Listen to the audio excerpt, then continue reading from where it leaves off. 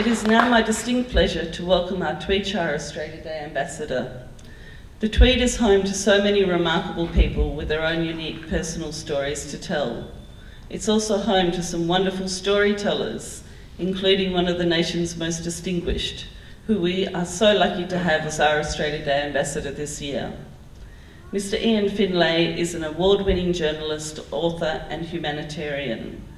He spent more than 50 years in the media as a reporter, producer, director and host of national and international radio and television programs and documentaries, including This Day Tonight and the groundbreaking science and technology series Beyond 2000. A Tumbulgum resident for the past 15 years, Mr. Finlay was an acclaimed foreign correspondent and has travelled and worked on every continent with a particular interest in Southeast Asia.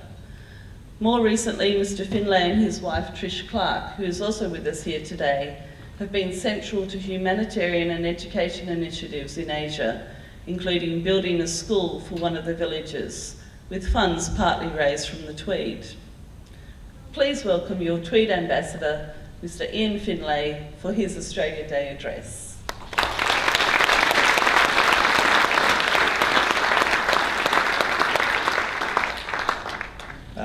Thank you, Katie. Thank you, everybody. Hello.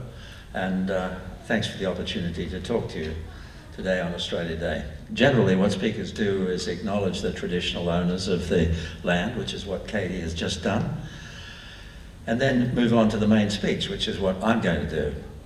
But I'd like to say just a little bit more about these original owners, rather than just a passing reference, because for many Indigenous people, Australia Day is not a cause for celebration. For them, it's Invasion Day, the day they started to lose their country. And although I'm personally very much in favour of and a supporter of Australia Day as a strong unifying element in our society, it's worthwhile taking on board the fact that Aboriginal people were living in the Tweed, as Katie said, thousands of years ago, but it's 10,000 years at least. And they've carbon dated sites on Stradbroke Island to 20,000 years ago. That's 15,000 years before the pyramids were built. So we've got to accept that Indigenous Australians might have a very different view of this date.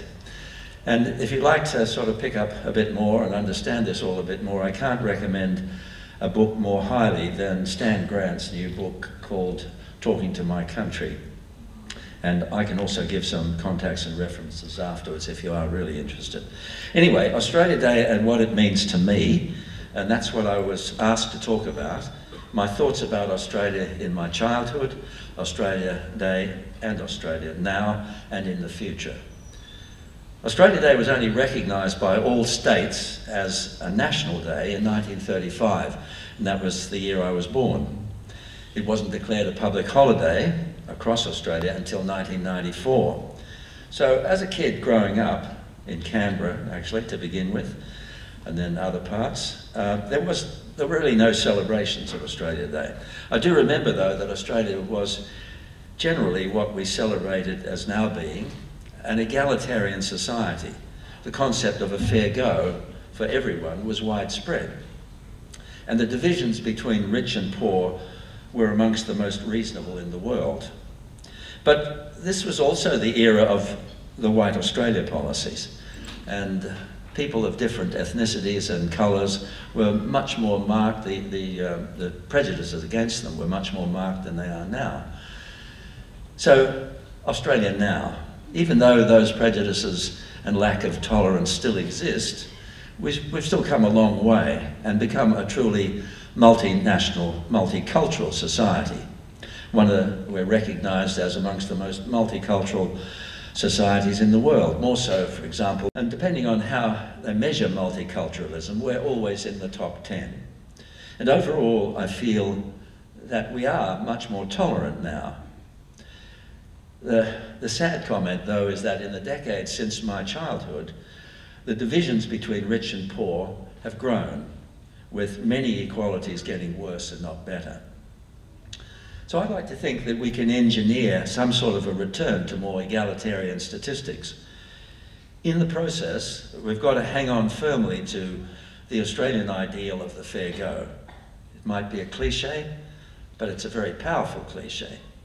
And we all, our politicians more than anyone, have to work towards and legislate for the preservation of these egalitarian standards that we now see under increasing threat of erosion, not only in Australia but around the world. And in the growing gap between rich and poor, for example. And I'm not sure that our politicians are really up to it, but it's definitely not a development that we want to see here. Nevertheless, Australia Day can provide a focus on all of the good aspects of our society and on the development of a truly inspiring vision for our future. So what about Australia and Australia Day in the future? Well, I'd like to bend your ears just a little bit with just a little bit of recent history and then some future gazing. The history bit, well, it's not all that far back, 1949 to 1974, 25 years. The Snowy Mountain Scheme, the biggest engineering project in Australia's history, providing clean hydroelectric power for scores of cities and towns throughout New South Wales, Victoria, the ACT, Queensland, and South Australia. It's widely recognised as the birthplace of multiculturalism in Australia, the Snowy Mountain Scheme. Over 100,000 workers, 2/3 of them migrants from over 30 countries, including Australia, Britain, all of Western, Eastern and Central Europe, Greece and Turkey, as well as Russia and the United States.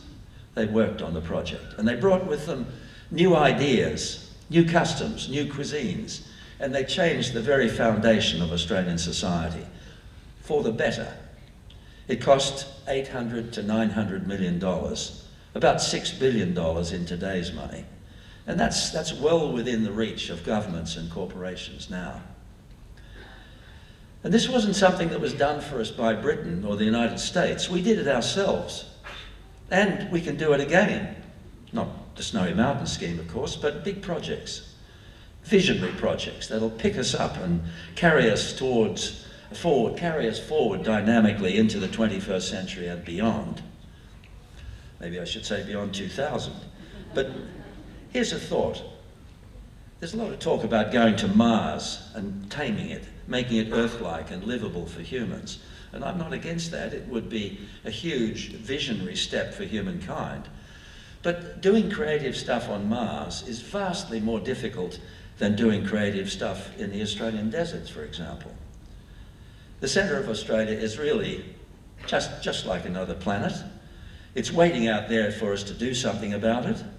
We're scratching at the edges, just thinking about mineral resources and oil and that sort of thing. But what about the fact that every day out there, a kilowatt of solar energy falls on every single square metre of land?